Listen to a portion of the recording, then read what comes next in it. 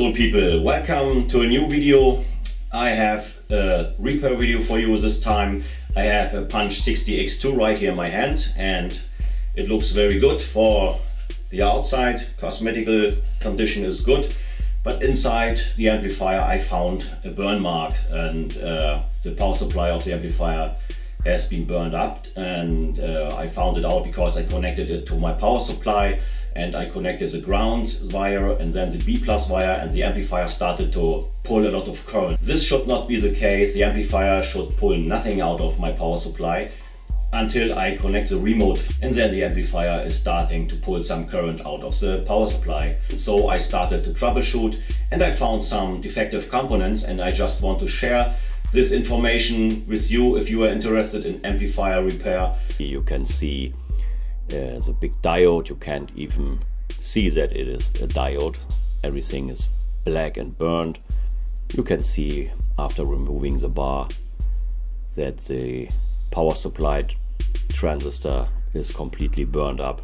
And I cleaned up the main board a little bit, and here I removed the parts and the diodes. A closer view to the components I removed. When I fix the power supply transistors, I change all of them, and the gate resistors. Here you can see the power supply transistor, which is completely damaged, one diode completely broken, both were defective, and the small parts on the right side are the gate resistors. They were, regarding the schematics, around 67 ohms, and I replaced them with 47 ohms because I didn't use the original spare parts. I use the IRF 3205, and here you can see the IRF 3205, and installed with a new gate resistor. Both power supply transistors are back in the board, and the diodes also, and the gate resistors. And I had only one in SMD case left, so I used for the other one, I used a regular resistor, but it fit well. Here you can see I used a regular resistor and new diodes.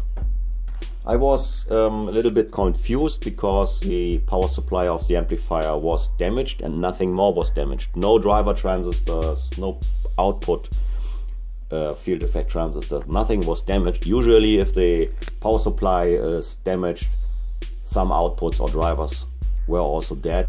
And now it's time to make the sound check. The amplifier's ground is connected and the B+ is connected, and the amplifier is not pulling any current. So I am now going to connect the remote, and now I'm testing for sound output, but I will not test high volume because the amplifier is still out of the heatsink.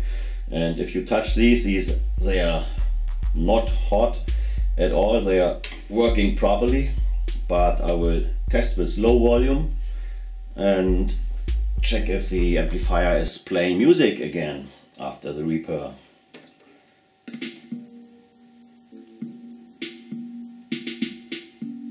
This channel is working. I go to the next channel. Also working. Now bridged. Yeah, everything is okay. Amplifier is back to life for around, I would guess, $5, $6, $7. Time to disconnect all leads and bring the amplification mainboard back to the heatsink. I think the reason why this amp load was foolish behavior during the installation by not disconnecting the battery voltage. Hey, what about my new background? It's from 1996, has never been used, it's brand new. And if you like what you've seen, why not leaving a thumb up or write something down below in the comment section, and better subscribe to my channel to get informed for another video I'm posting in the near future. Thank you very much for watching and see you next time. Bye bye.